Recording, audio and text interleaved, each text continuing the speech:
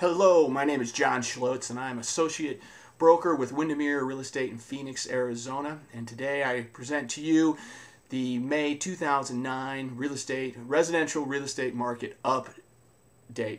There is a link next to this video that says view full report, and I'll lay out all of these statistics for you: price ranges, the inventory levels, sales, all of those types of things for basically from January 06 to current, so you can see what the market is doing for yourself. And I'm also going to comment on a few things. One of the first things I'd like to comment on are inventory levels are actually coming down. For the past 4 months, we have seen those inventory levels coming down. That's a good thing.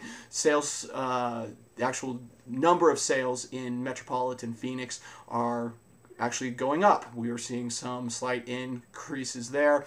And this month we have actually seen the median home price raise. Now, it didn't raise very much, but it did raise. We actually raised by less than 1%, but I will take any good news we can actually get. What we're really seeing is that the market, the home market below $200,000 is really what's driving all of the activity right now. The bank-owned homes in those levels are on fire. We are seeing multiple offers. We are seeing multiple counter offers also. Lots of competition there. The reason for that competition is, one, first-time home buyers have a huge incentive to be getting into the market right now, with the median home price being about $115,000. A first-time home buyer is basically looking at a monthly payment of $600 per month. Well, I don't know where someone can rent that cheap and build any equity for themselves. So that's what we're seeing for the first-time home buyers. And don't forget that $8,000 federal tax credit has been fantastic.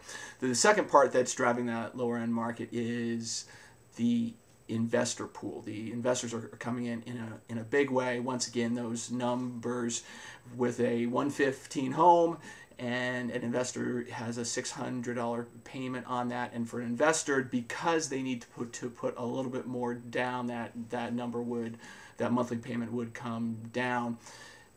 They can actually rent that 115 home for anywhere between $700 and $800, in some parts of town more, and that's all area driven.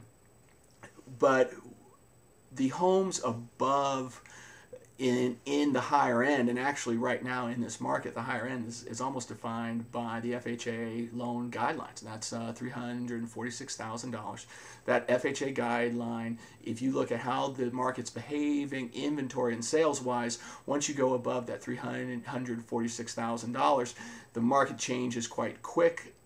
To give you an idea, as you go higher up, homes above $750,000 throughout the valley, there are over 40 months supply of those homes. So that's a big deal. There are some fantastic values in the higher end, but with loan guidelines currently, it's requiring those home buyers to be putting down roughly 25%, which is a chunk of change when you're talking about a $750,000 home or more.